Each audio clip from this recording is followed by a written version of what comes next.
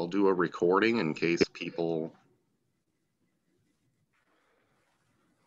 Oh.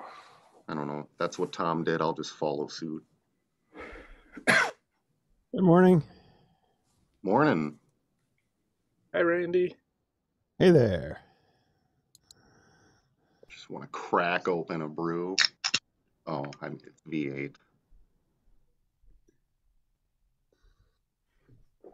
It snowed by me, so I'm going to have to shovel. How's everybody else? I think we're due later in the week. Okay. We're getting your stuff. I know.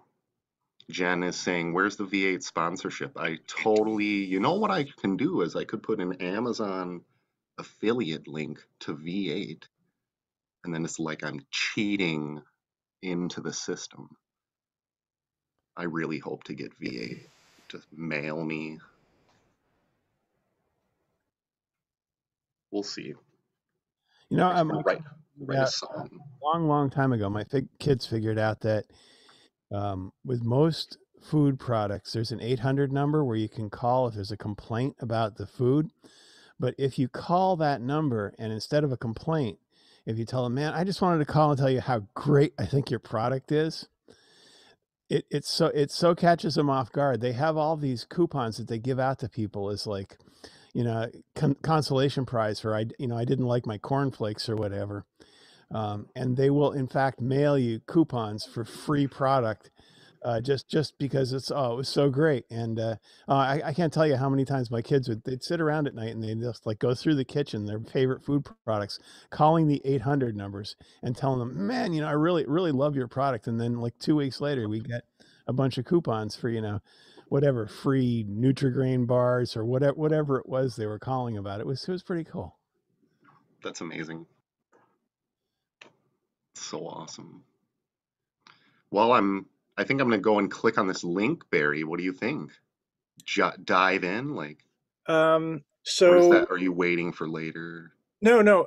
So I'm going to be playing that tune. So I think maybe I'll play my version first and then hear what the real version sounds like later, right after. Cool. This is a Mike Mainieri tune called Las Dos Lorretas. Anybody familiar with that one? I love it. It's so cool. Anyway, there's two Lorretas? I guess, yeah. So for folks that have not been here or weren't here last week, I showed off my midified vibraphone. I did it myself. I also have a link in the. I have to post it. I really like that play on words now that I notice it. What was that? Midified. Oh, yeah. Let me go to paste that link. Hang on a sec. Which instrument did you do? My Traveler, the 580, but I originally did it on my my Commander. So I did it 5 years ago, and I took it apart and didn't really play with it much. But since I heard Mike Mainieri's stuff, I said, let me put it back together.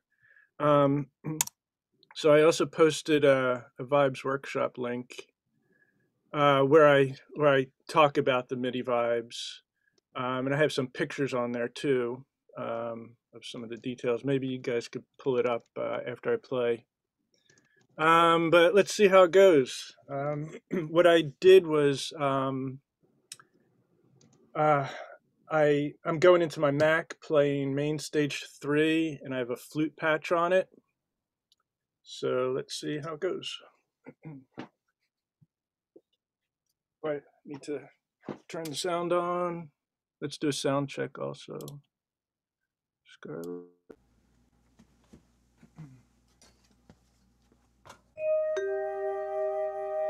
Can you hear it okay?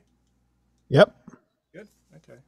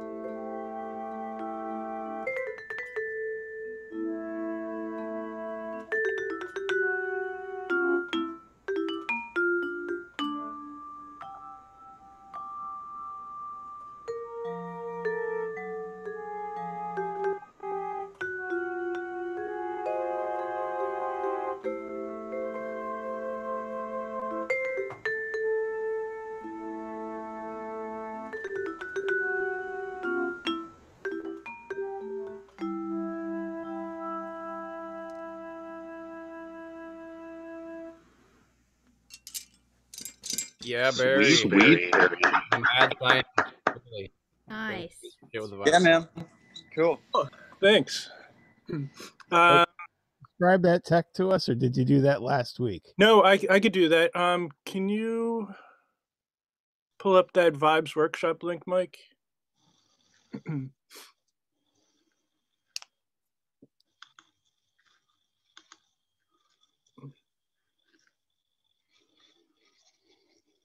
Can't hear you, Mike. You're muted, Mike. I gotta log in, so maybe do a little intro while I prep it. Okay, so there's this microprocessor system called Arduino, and it's made for hobbyists. So you don't have to be like an engineer or anything to play with it. Like art installations use them. It allows inputs, analog inputs like piezo triggers, and digital inputs like on-off switches to control things. So what I did was I got a bunch of piezo discs, wired them up with Cat6 cables, and then I actually had to put a little circuit after the piezos to get the envelope of the signal to get the volume, instead of it going blah, blah, blah, like that and fade out. It actually gets the envelope of the sound. And the Arduinos actually sample how loud it is over time. And that I convert to a MIDI note, and we send that over USB. And then there's a program on the Mac called Hairless MIDI that takes the USB data, and you could route it to the main stage. It's a proof of concept. It's There's a threshold on how loud the note has to be before it generates a MIDI note. Yeah, so I wrote the code so I can set the threshold, however low or high. So I've been playing with it for a week now. I'm trying to get, a technique down. It's a little hard because sometimes you want the flute note to come out, sometimes you don't. So I have to do some tweaking, which I haven't done. Maybe setting the threshold level, maybe put a little pot on the potentiometer, a little knob to set the threshold. I haven't done that yet.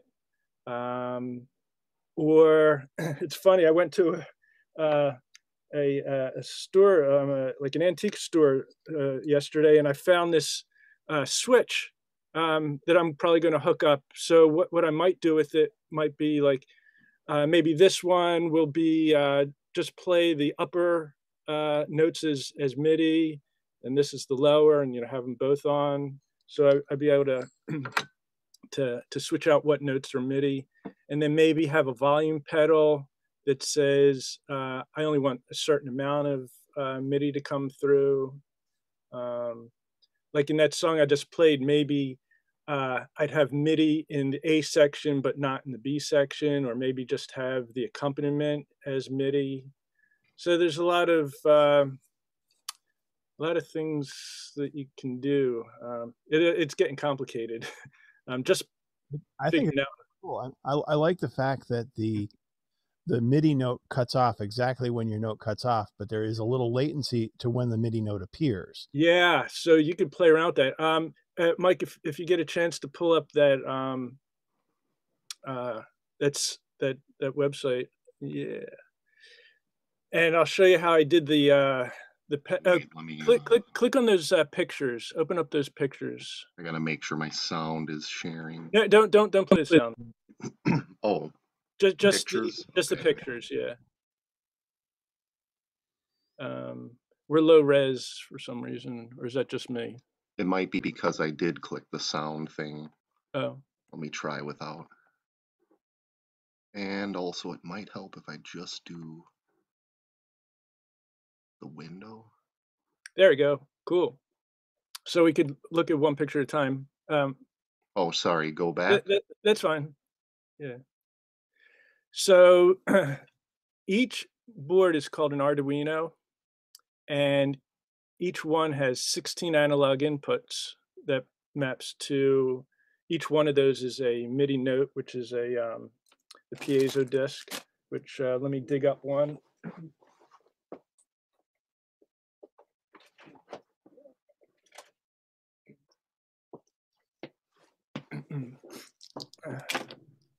So these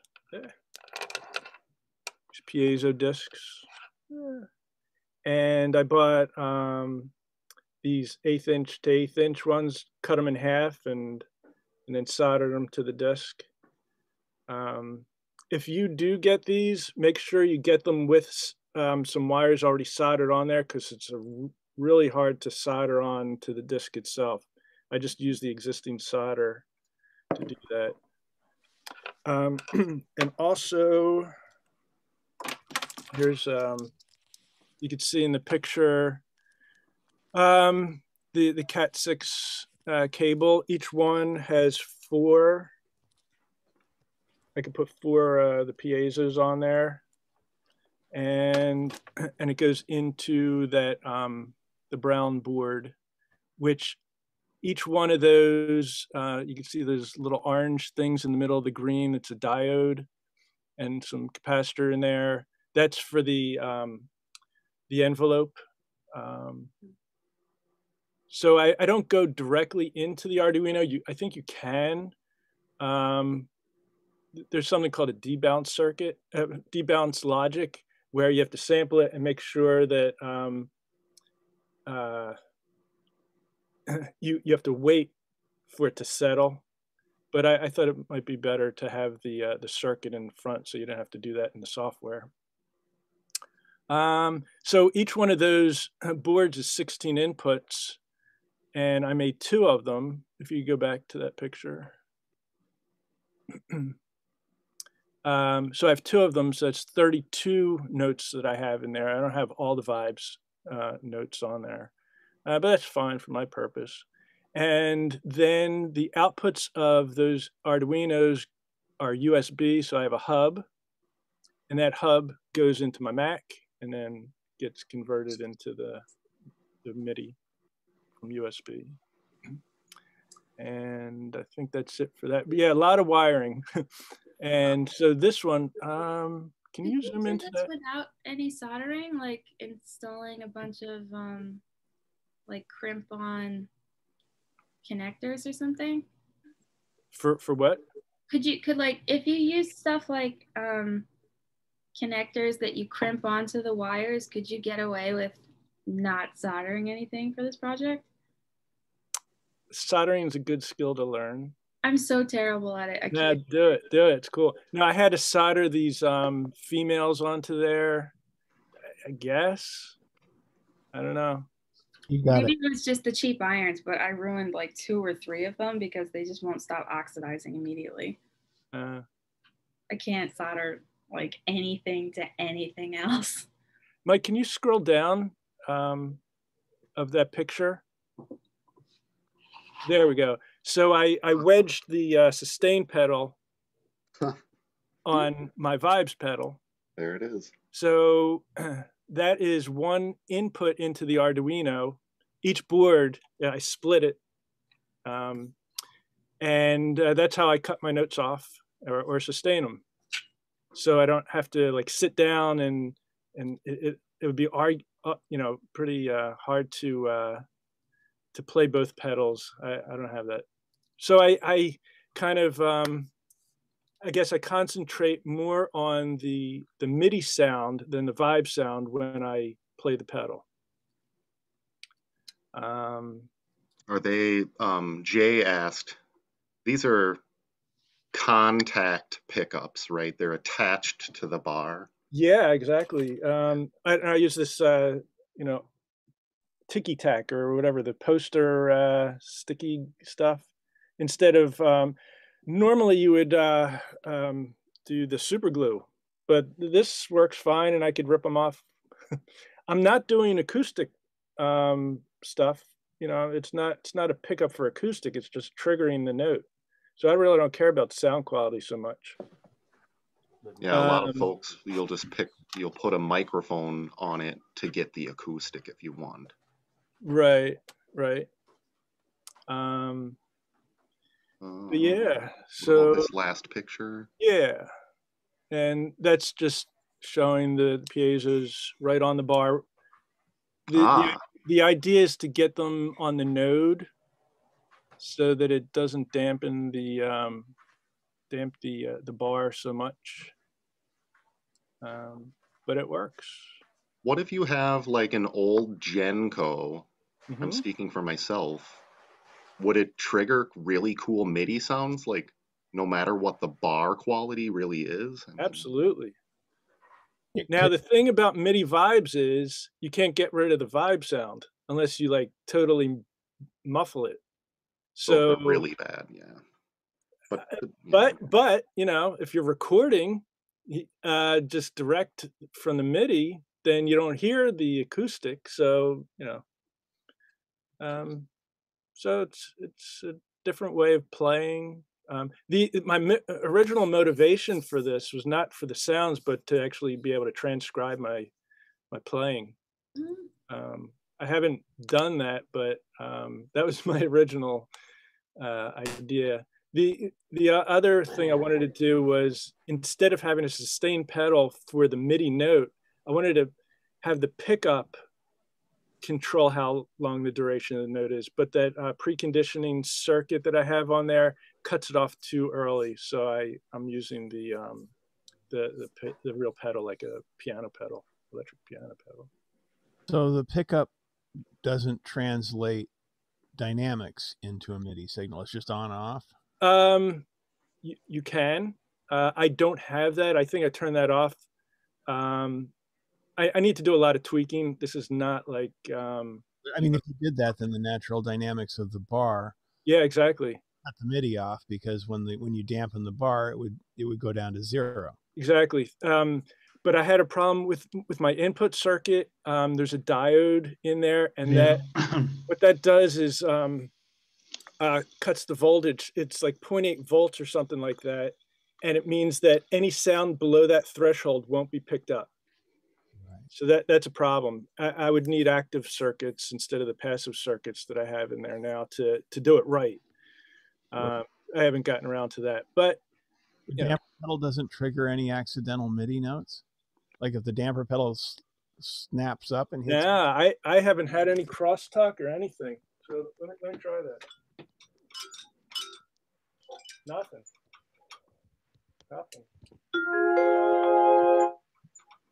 So yeah, it's pretty good. I don't know if it's because I was using that ticky-tack stuff versus a. I also did put the threshold up a little bit, so maybe that's why it's not doing false triggers. Yeah, you totally should post on TikTok. What's wait, TikTok? What? TikTok? No, gotcha. I'm confused. That's this adhesive tack stuff. Oh, I'm kidding. I used it when it was like this color. It was yeah. Yeah, I remember that. Yeah. So. Well, I wanted to take a chance. Like, you feel good, Barry? Like, that was a really good session. Oh, cool. Yeah, I wanted to kind of move on and ask a few people to like say hi. I don't know. And then I really want to get to Rosie, who's gonna come play a little bit for us, talk about her new album. And I know her through a bunch of stuff I'll say, but first, I mean, I'm seeing new names. So I don't know, Jay, like, we've been meeting a lot. Do you want to say hi? Or are you still probably moving stuff around? Anybody, I see the chat blowing up, just like reach out. Don, I don't know if I've really seen you very many times. Rob? Hello. Cool. Hey, where are you from, Rob? Yeah, I'm from the Netherlands. Very cool. I wasn't sure if I got the time right. So Rob was very courageous, and he's like, what time is this in European time? And I'm like, thank you for asking. Like, but then I sent Belgium, and I don't think that there's a few time zones. Cool. Very cool to see new faces. That's what this is all about. So then, like, here I am, maybe it's even 2019, and I'm seeing Rosie Cerquone. Does it have a knee at the end? I like even messed it up on the live. No, I just go with Cerquone. Cool. But Thanks yeah. for reminding me. And my name is Mike Mainieri. Oh, No, okay. It's it might be Neumeier a little bit in Germany. Hey, Mike, before we get into Rosie, because Rosie's going to be awesome, and I really want to hear that, but my lesson is super short, and I want to play it. Normally it'd be like whatever, but Tim, I'm calling you out of my lesson, so you have to have a spotlight here for a second. Me? Yeah. So on Vibes Workshop, Tim Collins has been making these cool lessons, and they're not getting much attention yet. So I wanted to play part of one, the one where you transcribe Milt's solo. Like, I think it's real cool. I also didn't write anything on Vibes Workshop, so I'm being hypocritical to say it's not getting attention. But so we're not going to play the whole thing because it's like 15 minutes long. But I wanted to play a couple minutes so that if you guys want to go back and do some of the things that Tim is suggesting in it. Cool, thanks. Yeah. So yeah, maybe I'll play it, and then if you want to say a couple words or something, and then move on to Rosie. Sure. I got sharing on, so I think it's ready for you to share if you want.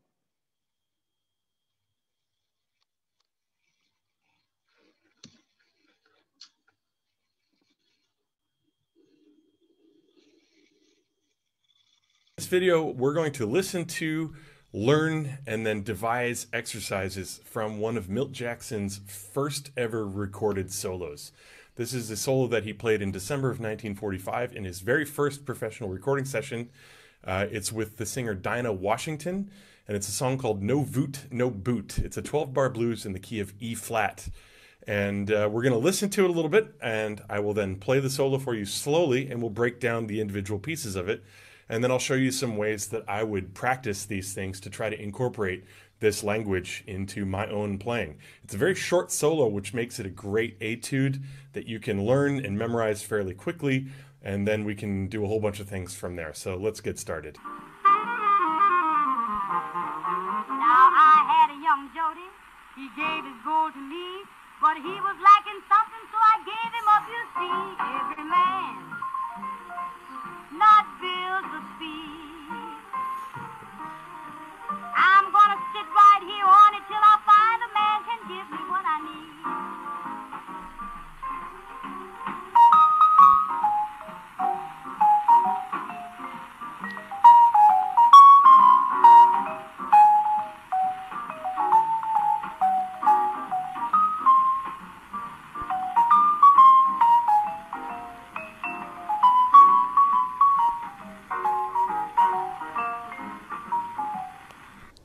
So that's it. That's the entire solo. So let's go over to the vibraphone and I will play it for you. 1, 2, 3, 4.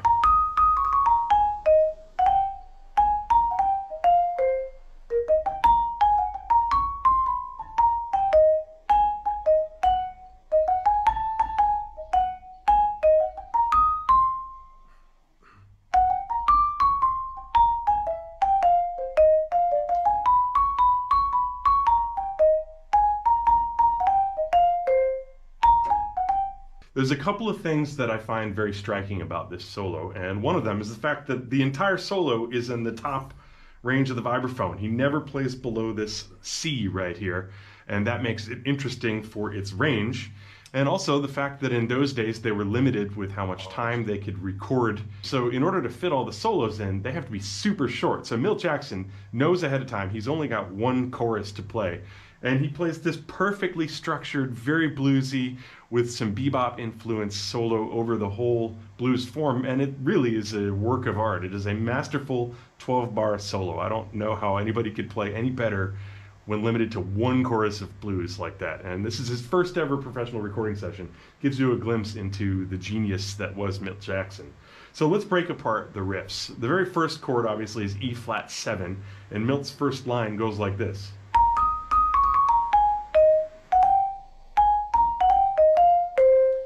So one thing that's striking to me about that is first he does that little turn.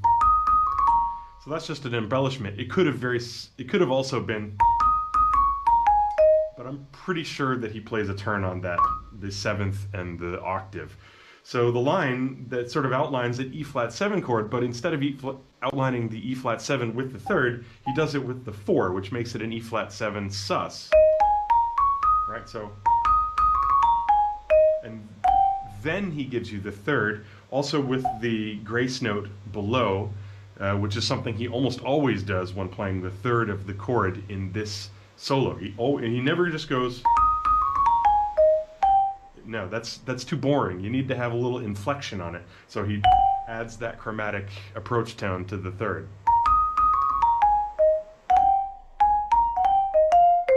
Also at that time, as far as swing music goes, when you listen to musicians like Louis Armstrong that are sort of pre-bebop, the 6th is considered a consonant chord tone to land on any major triad. And it's very common to hear phrases that will end on the 6th, on this E-flat major 6. So the phrase ending there is a common thing to the time. I think Milt sort of abandons that more later in his career. Like immediately after this solo was recorded, he started recording with Dizzy Gillespie, and he was already interested in the music of Charlie Parker and Dizzy Gillespie anyway at this time, and you can hear the influence in this solo. But one of the leftovers of the pre-bebop phrase construction, I think, is to play a phrase that ends like the ending on the 6th on an E-flat major chord. So that's something that I find interesting about that solo. So then let's continue. The next phrase. That is something that's very common in bebop, in the 4th bar of a blues. Even though the chord structure is basically E-flat 7, the coming chord in measure 5 is an A-flat dominant 7th, and so you get very often bebop players, they will play a 2-5 to the 4, so that turns it into a B-flat minor 7 to E-flat 7, and then the next chord being A-flat 7. So it sets up that secondary dominant. Now there's two ways you could look at this line. You could look at it as if he's thinking.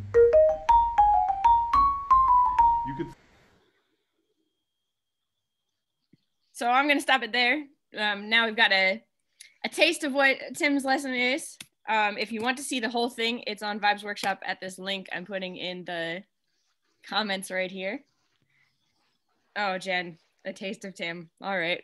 I'll just say real quick, I've actually been playing that solo every day, kind of like as an etude. And I've been playing it in other keys and stuff now because I'm just getting so used to it. It's so short. It takes like 30 seconds. Once you know it, it takes 30 seconds to play it. So it's a great thing to know, to have as a warm up. That's all. Yeah, that's why I like this lesson too. There's like so much that you pack in and you break it down, but the solo is so short that it feels really approachable. So yeah, everyone should check that out.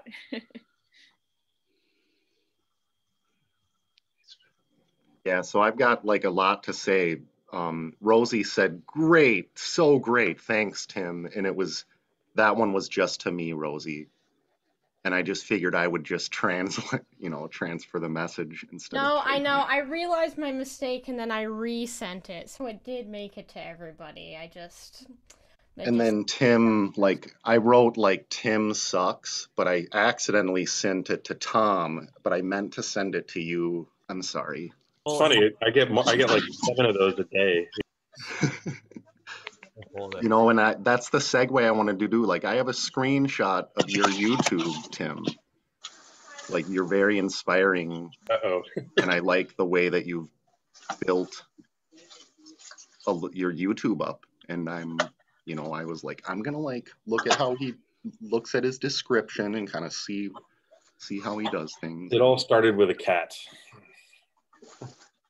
How quick is that story? I can tell it in 30 seconds, and then we can listen to Rosie play. That's acceptable. Yeah. About 11 years ago, my cat was jumping around on the vibraphone, so I filmed it and put it on this new website called YouTube. And then about 5 years ago, it started going totally viral, and suddenly I had 2,000 subscribers. And then also at the same time, I was like, wow, Spotify doesn't really pay very much. Online selling of my albums doesn't pay very much. Rather than making new albums, I'll just put my effort into making videos. And that's basically the short story. So, you know, that's very cool. When I have an idea, I post something. Well, I'll be reaching out now that the walls are broken through Zoom, you know. And then in the same sense, like I started to say, 2019, maybe even earlier, I'm not sure, but then I'm seeing these amazing videos by Rosie where it's singing with vibraphone. That's really one thing that caught my attention. And then awesome, like you taught me how to do like Instagram stories more entertaining, and you like how to actually use emotes in the story. And yeah, I think I just want to do a quick segue and say, you want to play for us right away? Yeah, that sounds good. That sounds good. I just got to move some stuff around. I got a cop to what Mike was saying. I 100% stole some of that Instagram like vibes when I was like seeing your Instagram stories. I was like, this chick is on it. She's doing it the right way. How can we all just try to do this? Oh my gosh, thank you. That's so nice. I just it was many years of trial and error mostly. So I'm seeing Rosie and I have had music business conversations, you know, talking about the vocal stuff as well, but we can really just dig into anything here, I think. But I know my interests are always talking about music business. 50-50, right? Yeah. Cool. Laura. Okay, I think I'm ready to play. Okay. Can everyone hear me okay? Cool. Okay. Wow, look at that ball behind you. There's somebody who's not muted, I think. Yeah, is there any? I Mike, just muted Brett. It's not Rosie. No, it's not me. Okay, I'm gonna mute and then we should be good. Okay, cool. Yeah, like Mike mentioned, well, first off, I'm super excited to be here and talk, and I came to my first one last week because Jen was like, you should come to this, and it's so fun, so I'm excited to come as much as I can, really. But yeah, I just released an album this year that's all vibraphone and voice stuff, and then it has a lot of percussion and drum set, and I did all the mixing myself, all the recording myself, all the writing myself. And yeah, so I'm gonna play a song from the album, and this one's called Love Song for the Night.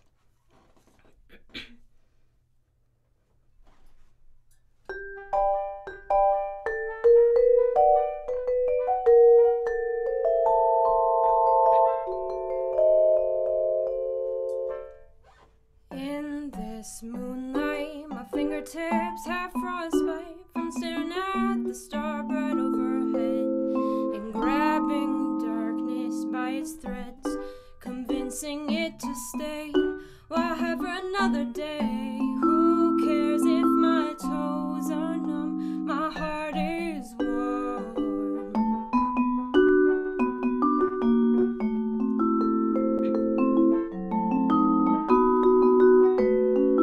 Mountains glow, space fades to gray, dark stains of sky, white shadow of the sun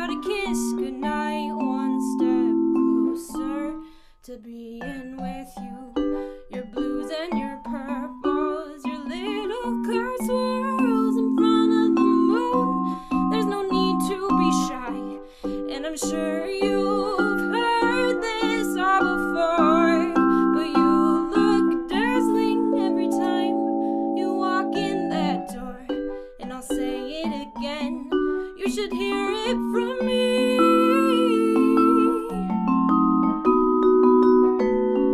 Mountains glow, space fades to gray, dark stains of sky wash out of the sun-bleached haze of white.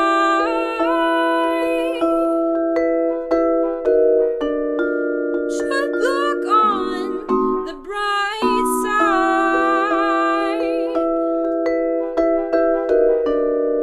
but I can't. I'm in love with the night.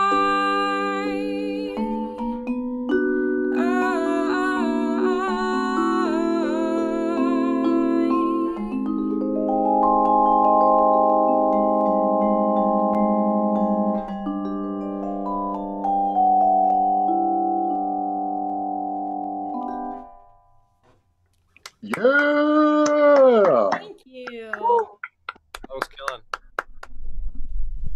I'm gonna move back to sit down. It's like where my mouth hurts from smiling, Rosie. Wow, someone with talent, really. Thank you all so much. Yeah, so that was Love Song for the Night, which is one of the songs on my album that's called The How and the Why, and I released it just a little over 2 weeks ago at this point, and it's on all the major streaming platforms. I can drop Amazing. links later, but Yeah, I dropped a Bandcamp in there. oh, awesome! Thank you so much. But yeah, so Mike, I don't know where exactly you wanted to go with the conversation. I'm open to whatever. So Yeah, I'm curious if anybody has any questions. Mine, I know where I want to go, but I want to open the field. I had a quick question, if you don't Yeah. mind. Just because I always have like a hell of a time trying to figure out how, like, if I'm going to make a video where I like talk and play the vibes. Like is that a Rode NT microphone? Is that what that is?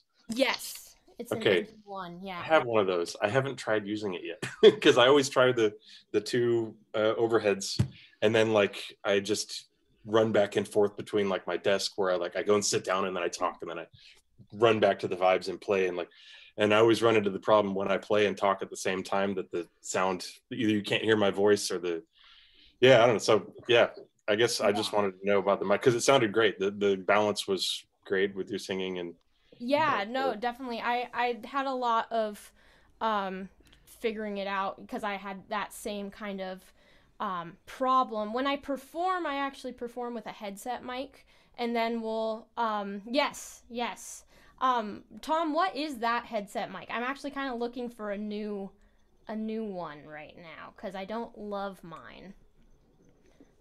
This is by Acacia Audio. It's their it's called their Earhook just microphone. This is the box for it. Okay, gotcha. Like a couple $100 off Sweetwater.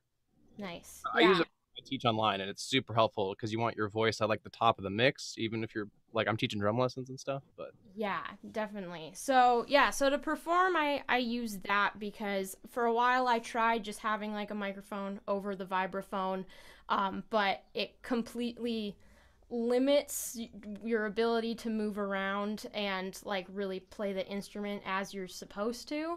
And I knew that I didn't want to like sacrifice what I did, like what I could play on vibraphone to be able to sing. I wanted both to have their full capability. But yeah, for stuff like just like Zoom things or just like quick Zoom concerts or things like that, just putting the Shure so that it's directed at my face and not the vibraphone, so that it's, like Tom was saying, at the top of the mix, works really well. So Brilliant. Yeah. Jen read my mind because I wanted to make this word joke.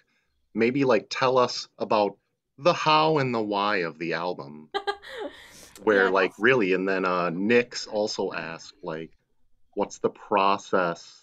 How did they word it? Progress of making the album, or what's the process of making the album, maybe? Yeah, good questions. So I'll kind of morph them together. But yeah, so I've been like more kind of seriously songwriting, like writing full songs. I played guitar growing up, and then I came into percussion after. And I was always like very okay at guitar. It was more of an avenue to be able to write songs and sing for me. And so, yeah, I started songwriting in like late middle school, early high school. Some of the songs on the album are actually from my late high school years. I think 2 of them are. And so I just kept songwriting through college while I was getting my music performance major for percussion. And I started doing a lot more singing and mallet stuff at like 7 a.m. in the practice room when no other percussionists were around, and I didn't want them to hear what I was doing because I thought I was being crazy and doing something that wasn't a good use of my time or whatever. And so, yeah, but then I started playing my music live. I was playing it guitar with a couple of my other percussion friends were in the band. And then I gradually was just like, you know what? I can play my ideas so much more clearly on mallet instruments than I can on guitar, because I spend like no time with that I started songwriting on the instrument and on vibraphone specifically. And then, yeah, I just started slowly playing it for people. I would play it in my recitals. If there was like a random thing that they needed one song for, like a showcase day, I would play it. And then people would jokingly be like, oh, when's the album? And then at some point I started saying like, 2020, I'm going to make an album. And I had no idea how I was going to make an album. And I knew very little about that process. But I just kept telling people I was going to do it. So I figured when I got to 2020, I would have to figure out how to do it. And that's exactly what happened.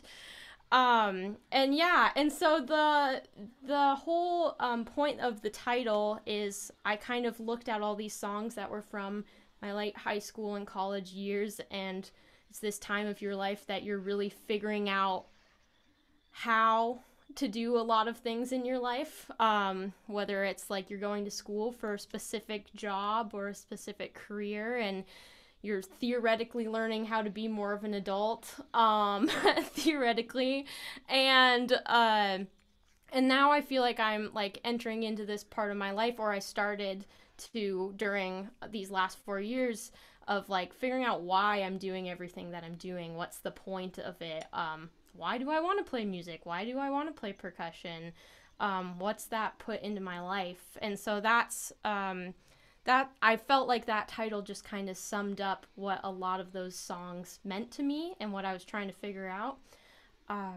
So yeah, I think I answered both those morphed questions, but that's how it came to be. And yeah, so I started recording last June. After I did a lot of planning for 3 months before of getting all the arrangements and everything like that I wanted. Thinking through how I wanted the album flow to be, and then I recorded all the vibraphone in like 3 days by myself in a vacant house, so that it was quiet, and that was very intense. And then I slowly added in vocals. My boyfriend is a percussionist. He recorded the drum set on it because it was nice to give one piece of the instrumentation to somebody else, and it was fun to just get to play recording engineer for that and nothing else. And yeah, and so then it was just so I really did try to divide it up into like creation, recording, mixing. Like I made sure I was done with all the recording before I started mixing, to just try to step into those different roles. And so, yeah, everything took me way longer than I expected, basically, is the biggest thing. definitely in my mind wanted to be done, like releasing it by October, and I was like still finishing up mixing by October because it was, I mean, also last year was insane for all these other reasons. But yeah, so it was a very long process overall, and but I learned a lot from it, and I can go deeper into any of the parts that people are interested in. But publish it yourself? Yeah. Eric asked. Let me see. I'm scrolling the wrong way. Through a record deal, record company, or self-published? Yeah, so I self-published it. So I just did the distribution through CD Baby. Yeah, and so that was a really good experience. Again, that's also partially why stuff took so long, is because I was doing all the creation of the album, but like this album, I don't think I will ever do this again. But I also made like all the cover art. I had a friend of mine do the photography for it, but as far as like the designing, because I also made some hard copies of the album, so I designed all of that. I got a media arts minor as well, so I had to take a bunch of design classes in college. So they came in handy, I guess, so that's good. But yeah, so there was just every little bit I was involved in, and I, like I said, don't love the idea of doing that all over again because it is so much work. But it was also really valuable to understand how every part of the process works and what exactly you need. And so I'm really glad that I did it all myself, because I think I have a way better understanding of the business side of it, and that's important to me going forward, to be able to understand what everything takes. So I think that is important. It's like someone that climbs up to be the president of a company. If they started like in the mailroom, that's a good thing, because then they learn every part of the way. I wanted to ask you what YouTube video you want me to show a little bit of. I would like everybody to be aware of your YouTube and how I really feel like it's cool. You want to talk about that, or should I introduce it? Or you can, let me see, I hadn't thought which one. You can just pull up the one I posted yesterday if you want. So YouTube is a very new realm for me. I mean, I posted covers like when I was in high school and stuff for a long time, and a lot of my recital stuff is up on there from college. But I kind of decided in the last few months that I wanted to I wanted to post some more content about my journey, because especially I'm sure so many of you can relate to this. I'm sure this is not a new story at all, but got out of music school, was really excited, was also in the middle of a pandemic, so I couldn't perform. Definitely thought performing was going to be like one of the main ways I was going to make money out of college. Obviously not the case. And so I've just had so many conversations and so much time to think about what I want from my life and how I want to structure my music career, because there's a lot of different areas that I'm interested in, because I'm doing some random video music scoring projects for some science videos of all things. I'm doing a couple of little film composition things for some friends. I'm done like very minimal commission work, as well as perform and write my own music. And so I'm trying to figure out a balance of all this while also like still working a day job and figuring out just how to support myself. And so I kind of wanted to start my YouTube channel now, when I'm in the middle of really not having it figured out, to kind of document the process of where somebody comes from really not knowing what they're doing, honestly, to hopefully 10 years down the line having a really successful music career that I know I can have. I'm just not there yet. And so yeah, so far my YouTube videos have been much like kind of sit down and just like talking about where I'm at in my life.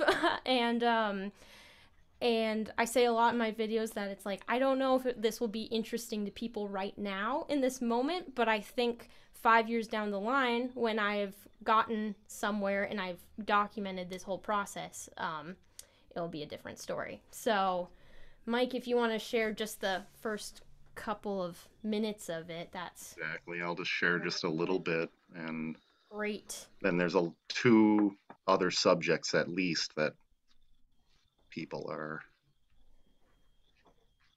Rosie's back. Tell a friend. Hello, welcome back to the channel. My name is Rosie. Thank you so much for being here. It's nice to be back because you remember that one time a while ago when I said I was going to upload to YouTube every week, and then I totally didn't upload to YouTube every week? Yeah, I remember that too.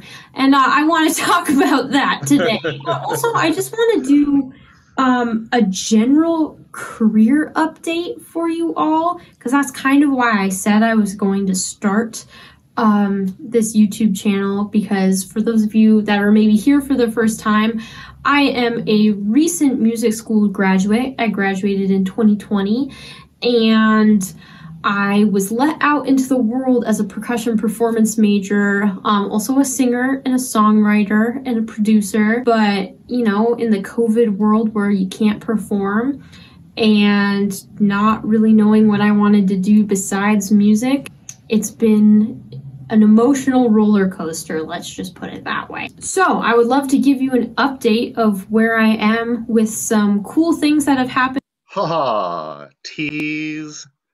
You gotta go watch it. But I like that segue, and Rosie and I have talked about it, where sometimes you might have another weird job that you have to figure out how it works with a music career. Maybe you have to work up to where it's a tipping point and you can go all music, right? Is that? Yeah, no, that's definitely what I've been trying to figure out. I had a lot of weird jobs last year. I did a local delivery. It was basically like Grubhub or DoorDash, but it was like a local one. I did that for quite a bit of last summer. I worked in an ice cream shop for a while, ended up quitting because of COVID restrictions here. They cut my hours down to 5 hours a week, and I was like, well, this is barely any money, so I switched jobs. And then I recently just got a job working at the front desk of a gym, and I plan on talking about that. And you know, they're definitely, none of those jobs are related to music, and in an ideal scenario, I would probably have a part-time job that does relate to music, and I'm gonna keep like searching for something like that. And I'm talking to a couple of different studio places in town where I could start teaching some lessons as well, because I just don't have this space. Looks like it would be good, but it's in the upstairs of like a shared house, so it's not ideal for having students here. And I've done some Zoom things as well. But anyway, getting off track.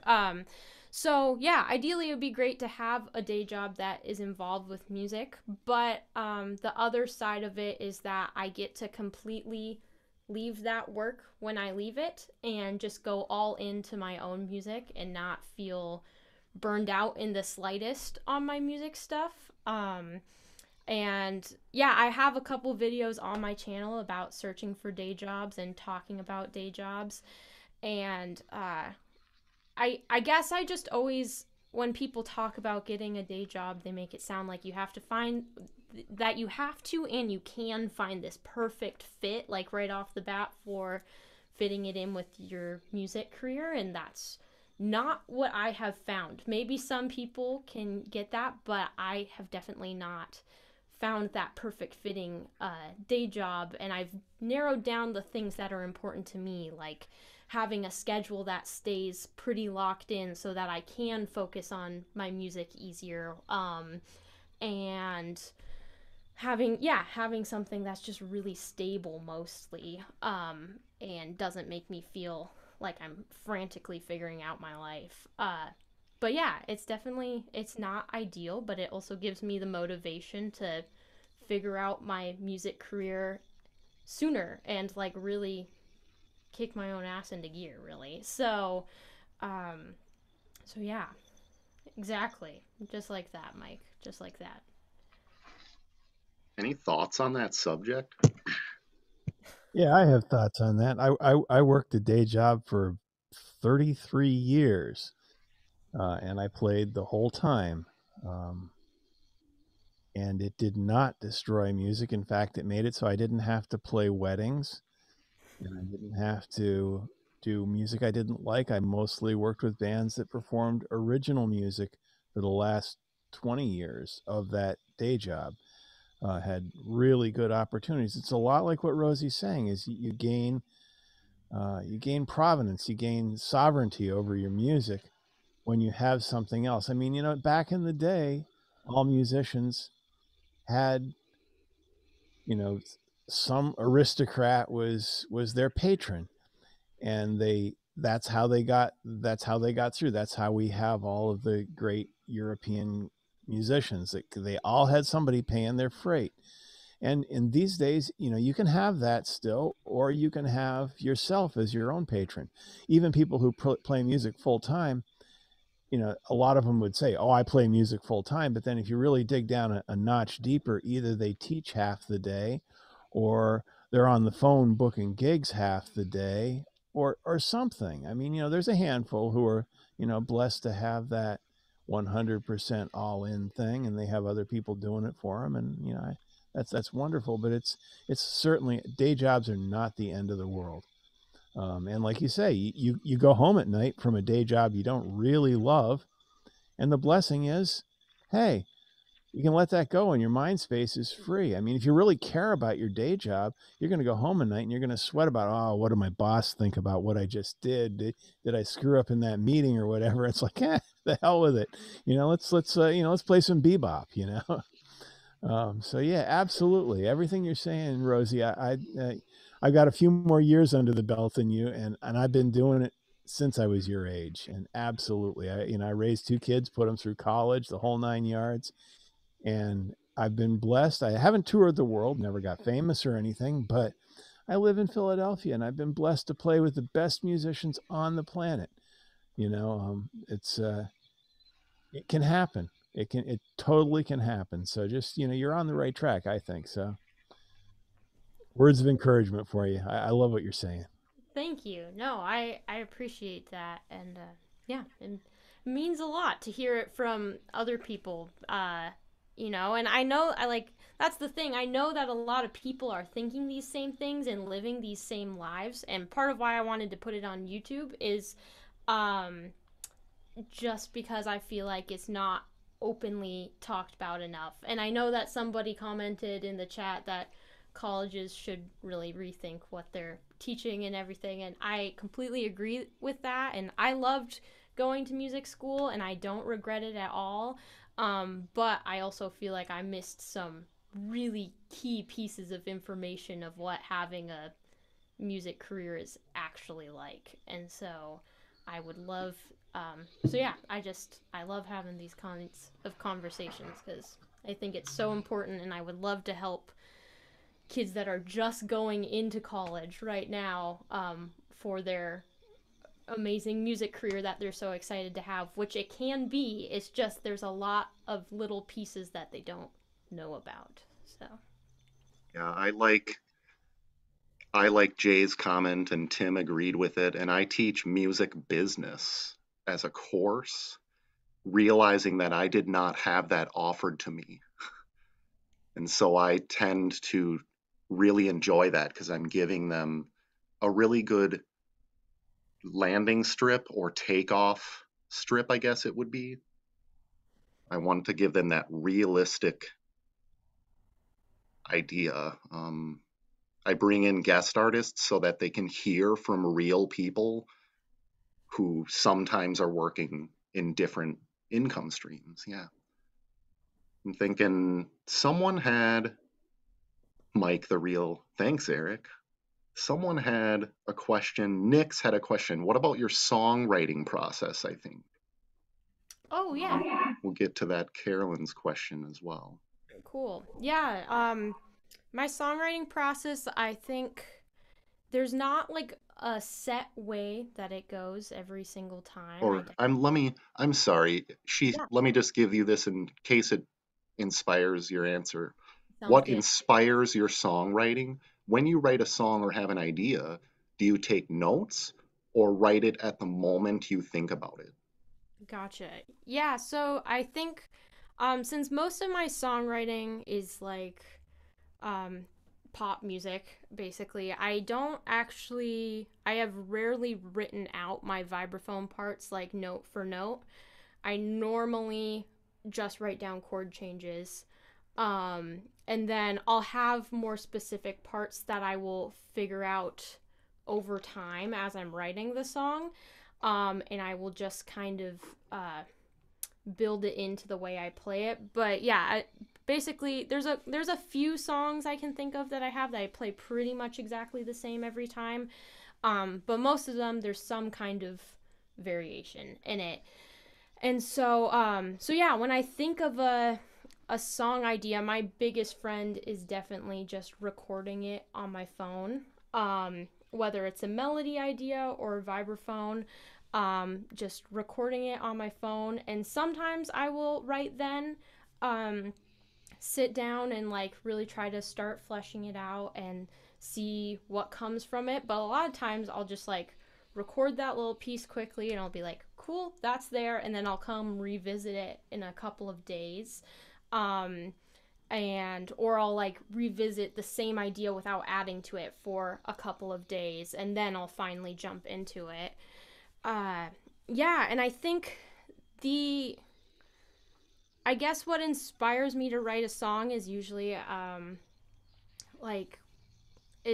definitely write songs from a place of like what I'm feeling or what I'm thinking. I'm starting to get more into like storytelling songwriting, I guess, so not necessarily from my point of view, but I haven't done a lot of that yet. So a lot of times it'll start just like with an emotion that I'm feeling, and I'll kind of improvise on vibraphone around that. And generally I don't have lyrics that will come to me right away, but like a melodic line will come to me. And if you sing it out loud, it's hard not to sound like a crazy person. If you sing it out loud, you can kind of like hear syllables start to form that will lead you to what the word is. I know this is not like a really step-by-step process, but that's generally what I do. The first little bit is just so much about exploration and just seeing what happens. And then once you get like a line down that you're like, okay, I think I can go with this, that's when I sit down and really start to like clarify like the theme of the song, the core of the song. So yeah, but really what inspires me is just like the desire for wanting to write, and just going off of what I'm feeling in that moment. So actually, can I use that to segue into a question that I've been wanting to ask since you played earlier? Yes. Just I think you talked about it a little bit, and I just want to go more into I want you to go more into that process that you have. I don't know, when it comes to getting it out there actually on the instrument. Like you talked about how you mainly just notate chord progressions. Mm-hmm. And then, like for example, when you played just a while ago, what the couple things that stuck out to me were like some of the harmony choices that you were making within the song. Like you've obviously like kind of stuck to your guns and sort of like deciding to write pop music, but there's a lot of other elements that you're incorporating that go maybe outside of the pop music spectrum. I want to know like what your influences are for that, and a little bit about how you talked about like just having a chord progression. Like how much are you working out underneath the melody, what you're singing in the middle? It seems like you might have been improvising a little bit. Like I want to know more about what actually happens for you like on the instrument in terms of working things out or improvising and just writing like chord charts, or what that looks like for you. Yeah, definitely.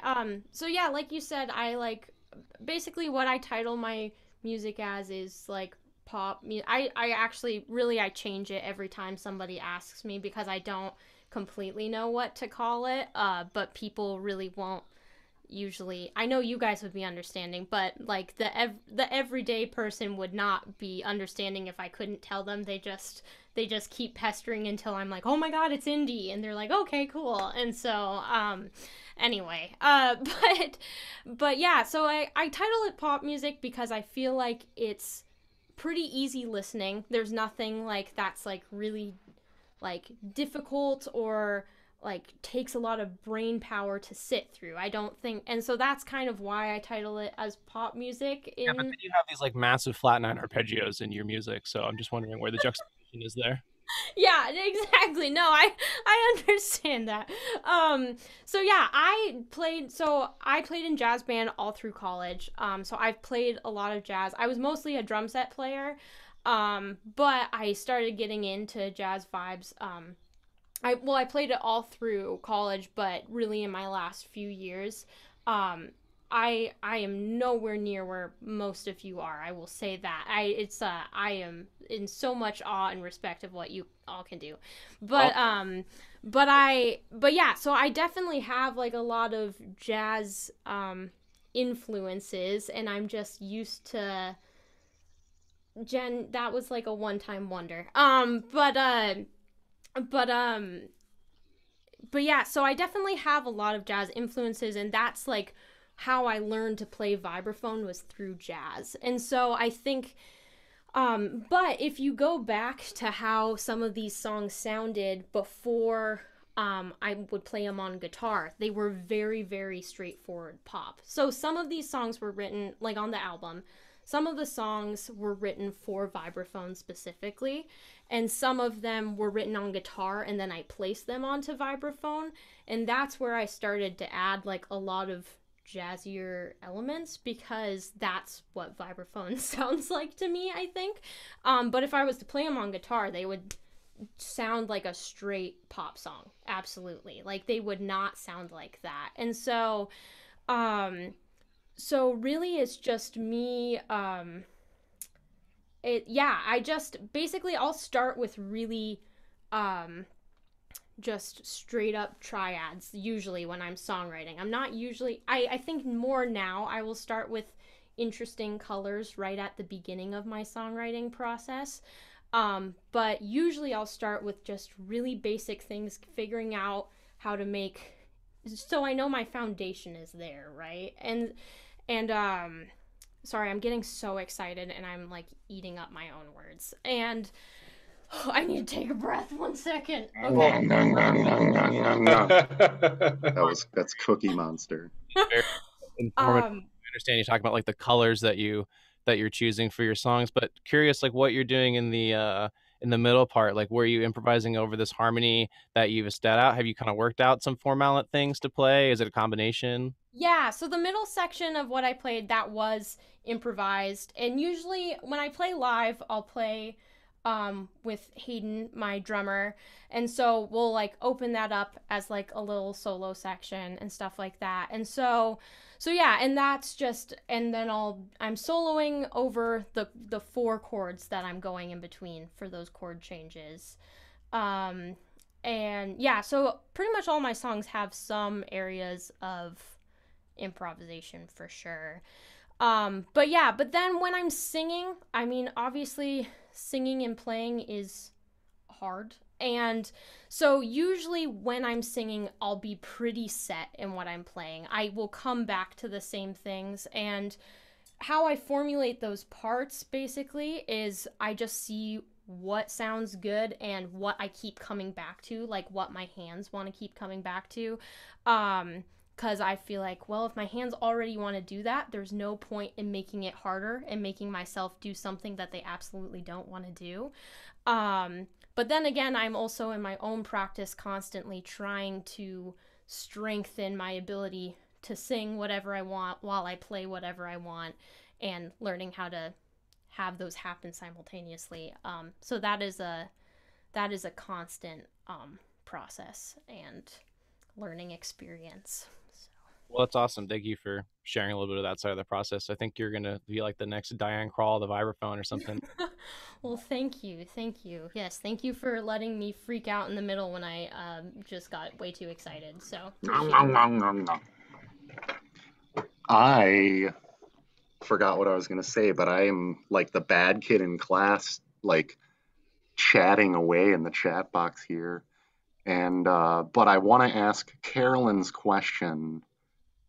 Like, how did we even meet? Well, you have such a great social media image that I found you. But it seems so hard to make something like that with all of the camera angles and everything that goes into it and the commitment of posting on all of the platforms. So, like, anything that you can give us, like tips or your process of social image creation and self-promotion. yeah.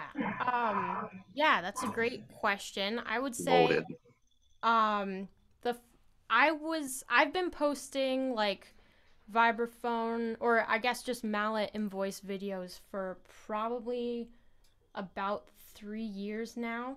And so like a lot of what you see, and like I can't even remember how many followers I have at this point because it doesn't actually matter. But that like all that audience has grown over a really, really long time. And like I think a lot of people, when they talk about social media, they do like to talk about like, oh, here's how you get more followers fast. Honestly, I don't think I have any answers for how to grow your following fast. There's like a million other people that say they're gurus about that on the internet, and so you can go ask them how they do that. But really, it's just like a long, consistent time of posting. And I think what has been most successful in how I post is that I post pretty regularly. That definitely does make a difference for sure. I think nobody would say that's wrong. But I also, when I think of like branding myself, I pull from things that I already am or am striving to be. So like I don't write how I write my captions very similarly to how I talk, and I do my Instagram stories with videos. And again, I'm not really trying to be any different than how I am. My goal is always that if somebody met me in person, they would be like, oh, you are who you are on social media. And I think that takes a lot of the stress out of branding yourself, because if you're just like trying to share who you are, you don't really have to do a lot of planning. Or I mean, you still have to plan out your content sometimes, I guess, but you don't have to manufacture anything. You just already have it. You can, if you like give yourself the freedom to be like, okay, my brand is me. Like, I'm just going to talk about the things that I like, the things that I want to show to the world, the things that I think are important. Then it's just a place to share, and it's not this like big stressful show that you have to put on. Definitely in the last year, I would say I've been focusing on trying to make it a little more professional and less of like just like a personal Instagram page. And so I think a big part of that is definitely like at some point getting some branding photos that just make you look like, hey, she took the time to like take these photos and really show what she does. That's huge, and gives you the ability to like, if you want to talk about something but you're like, I don't know what picture to post with this, you just have a backlog of stuff. So that's really helpful to do some kind of branding photo shoot at some point. Let's see. Yeah, but I think I'm just really careful to make sure that I'm not saying things that other people want me to say, and not jumping on trends just because it's a trend. And and if people don't like something I post, that's on them, because I am just being me. So I guess that is really my branding strategy, I suppose. But yeah. My mother-in-law had a motto. If you're not on someone's shit list, you're not trying hard enough. That's a good motto. Nice, Randy. Some good mantras. Well, is there anything that I kind of missed in the chat? I think this has been wonderfully inspiring. Rosie, you've inspired me to just be more open. Like, and now I'm talking about my job at Gruno in my lives, where usually I was like, no, this is the music mic. Music mic. But now I'm like embracing it. And yeah. I think you're right. And I think especially like with every social media platform being so extremely oversaturated, like people like to connect with real people and people like to support real people, and I guarantee that you are all wonderful people, and just like the more that you can let people into your life, and like you don't have to overshare like crazy. Like I don't want to know what you ate for dinner every single night, but like but if you love to cook and that's a big part of your life, then do share it, you know? Like I just people want to I guess what I found, especially because I started like a Patreon last year and things like that, is people actually want to support me doing music. They don't really want to support my music. They want to see me succeed. They don't care about the music just by itself succeeding. So yeah, I guess I would say that too. And what about the people around you? What do you mean? What about the people around me?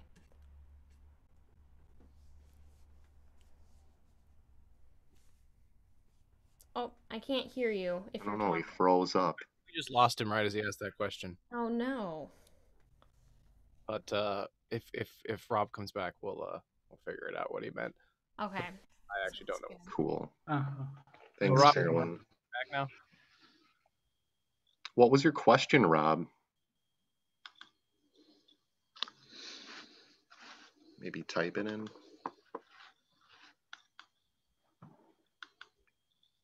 Well, as we're kind of like wrapping up, I do want to say Jay has this awesome Zoom setup going on. And I'm thinking, like, if we don't listen to him today, we should plan for him next week, maybe. I mean, if Is you that just cool? The next 5 minutes, then I'd be down. Yeah, I'd be down too, Jay. What do you think? Do you want to test it out today? Can you all hear me? Yeah. We could try it. Yeah, you can play I say go for it because it's ready. All right, thanks. Yeah, so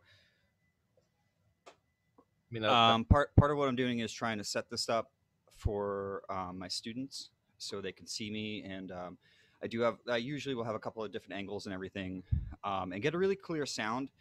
Today I'm actually using a little bit different microphone, and thanks Tim for your microphone showdown video. For that, just kind of arranging everything, yeah, so I just wanted to kind of test it. Actually, I have another monitor. I have my computer right here, so that when I am teaching one-on-one with my students, it is as clear as possible. So right now I'm working on, and it's in the process of being worked on, a piece by Villa-Lobos. It's Prelude number 2 on guitar. And all right, let's just do it. Oh wow, let's go. Awesome.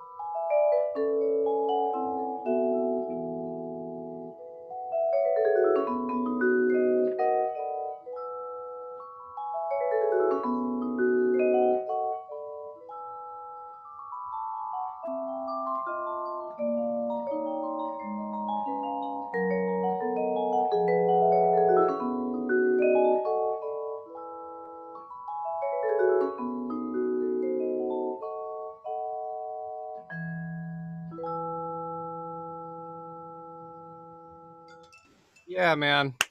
Very beautiful. Thanks for letting me play.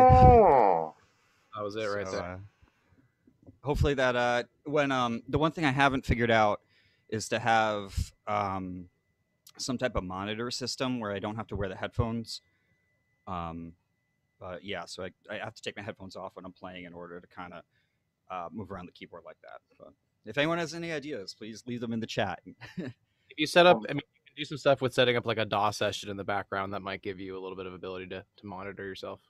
And then I'm thinking about the hands-free microphone. We talked about a bunch of different options. That's helped me a lot, and I can talk to them while I am literally showing them the shapes. Yeah, I think I'm always on headset. I always have a headset mic, and I'm like wearing headphones, and you're just like kind of fully immersed in the deal. It makes the lessons really interactive when you can just be fully focused. You're not thinking about your other stuff. I just have speakers. Why do you need a monitor? Well, because of a thing called feedback, Larry. I'm not getting any feedback. No, I'm just. I know that it's possible to not get feedback with a monitor setup. You just got to be careful about how you place things. Yeah, I had a little trouble when I attempt, and again, something that I'm trying to do is keep it like kind of as low budget as possible. You know, with COVID and everything, it's been very difficult to play. So, you know, how do I put this? I'm trying to do it as cheap as possible, basically. And when I first attempted it, the setup just wasn't working. So, I have a less than $2 assist for you that will work with what you're doing. I'm looking at the position of your headphone cables, and it's in front of you. This little thing, I don't know if you can see it on the monitor here, but it's a paper clip, one of these little butterfly paper clips. Is that visible? Yeah. Okay. Well, if you put your microphone or your headphone cables through that, right, then you can run the cable behind your back and clip this to the bottom of your belt in back, and the cable will stay behind you the entire time you play, and it will not get tangled in your arms. Yeah, Randy. I've been doing this since like 19. That, you know, it's a simple thing like that where that just didn't even occur to me. So thank you so much. These things are great. I sometimes run it through my belt on the back. Right, Same but, thing. exactly. But that's harder to get off. This you can take off when you have to work around. You know. The problem is when you forget you have the headphone cable and you walk away to go to the kitchen or something. Yep. You know, it's like pulling out of the gas station with the pump still hooked up. Oh my gosh, I've been there, and but how many solos do I have where I'm like adjusting? Sorry, Tom. Oh no, sorry, Mike. I didn't mean to talk over you, but I was just saying, Jay, your setup looks great, dude. Oh, thank you. Like, whatever your students are going to be stoked. I hope so. They've put up with a lot of different variations and stuff, so that's cool. That's cool. I literally change my setup on my students every single week. They have no idea what's going on because it's always trying out new stuff, you know. Mm-hmm. Well, some of them though need to work on their setup just a little bit. Oh yeah. Well, that's like the other thing is like you spend all this time passing like $1,000 audio pathway through a Zoom lesson just so your student can like go through the mic on their cell phone. Mm-hmm. Feels that way. Well, everybody, thanks, Rosie. You're awesome. Yeah, Rosie, that was awesome. Thank you guys for having me, and I'm excited to come back and. Yeah, definitely be part of the hang. Yes. Yeah. Yeah, I think. Or have some like new music you want to, just do like a special appearance for. Like we're a guinea pig audience. Sweet. We're a captive audience here every week. Sounds good. So like the way it used to be is that we all were kind of like playing and then it kind of paused. So yeah, I think come back. Anytime someone wants to play, do it. But then maybe we'll start a little bit of this guest type of thing where it's. I mean, we've been guesting for a while now, man. We've been having consistent maybe like years. But also, I miss the playing. Like, we used to like all play a bunch. Like, I want to play more. Yeah, I really liked when we had the free improv thing. Like, that got me into that. Like, now I started doing that when I was busking after doing that here. I was less into the free improv, but yeah, I'm super down. But even having just having that thing where like we chose 3 people that were gonna play, and then like you have that commitment. I mean, yeah. Okay, I'm gonna play. People are gonna play, and then people have to actually. Yeah, why not? Yeah. In fact, let's start it up again. I volunteer. I will play next week. Yeah, why not? I'll play too. We'll just go for it. Now we're all doing. Sweet. And Brian rose his hand, so there we go. We got 3. We're good. Who else raised their hand? Oh, Brian. Yeah, Brian. let's go. Canadian connection. Awesome. All right. Yeah, somebody write it down because we're all gonna forget. I'll remember. Okay, cool. So No, I'm not gonna play, but I would really like everybody to check out this video. It's brand new. I would have played it next week, but we already have 3 players. Mike, you can still like play a video or something. Yeah. For that. There's no format For here. next week? Cool. I'm prepped. Since when have we had a very concrete format? Yeah, Mike, that's not. Alright. We can't have that, man. Yeah, no, absolutely not. That's terrible. All right, on that note, thank you, Rosie. Thank you, everyone else who was here. I'm just going to go ahead and do Mike's job and wrap this up for him. Otherwise, he's going to turn into the Cookie Monster. I will. See everybody next week. I'll post this on YouTube. Oh, yeah, do that. See ya.